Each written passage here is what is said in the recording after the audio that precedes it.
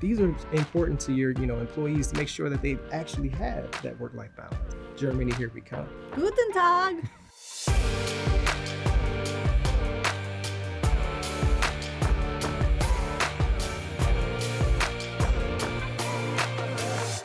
I'm Emma, this is my co-host Sam, and today we're going to talk about the work-life balance. And I know this might surprise you, but Americans are taking fewer vacations. They're working longer hours. Does this surprise you? Not at all.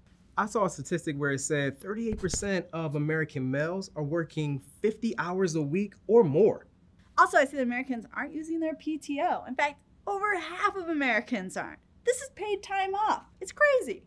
You know what? I heard about France. I think I need to move because they capped their work week at 35 hours a week. Do you see how that would benefit you and your work-life balance? 35 hours a week? You work over 50 hours a week. I do. I would love to get more sleep.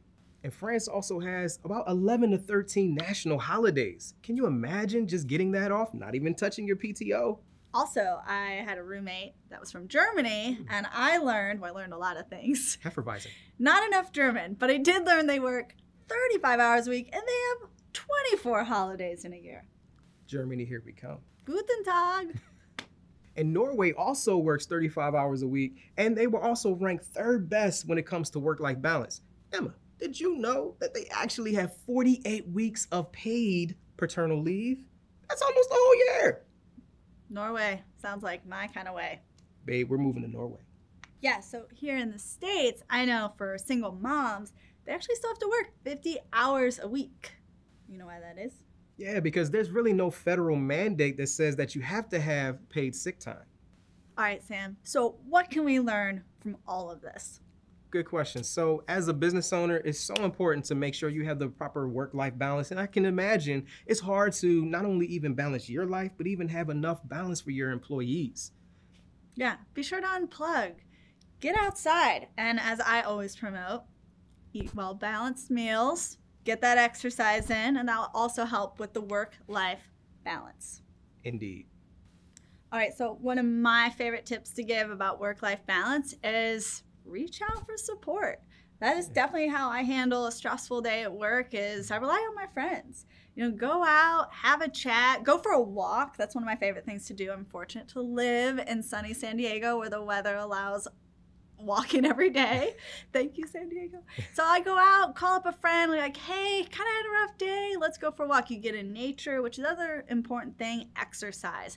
This will increase your tolerance to handle stress. And also be sure to catch up on those Z's, another way to increase that tolerance for the day-to-day activities and stresses and maybe fire alarms that head your way in the workforce. And as an entrepreneur, it's important that you do offer your employees paid time off and even bring up the conversation about how important work-life balance is. Even offer them one opportunity per month as able to work remotely.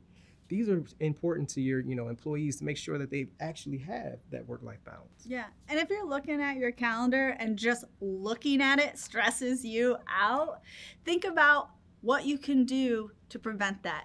Just say no. You don't need to go to every activity and take on every work task. Just learn to balance it out. Divide and conquer. Yes, and another tip here, don't contact your employees after work hours. That's their time. Respect it, and they'll, of course, respect you. You hear that, boss? That's a wrap. We just compared work-life balance of other countries. Be sure to like this video, subscribe to our channel, and ring that bell so you're the first to know about our next video. And comment below and let us know, what do you do for your work-life balance? This is The Journey. See you next time.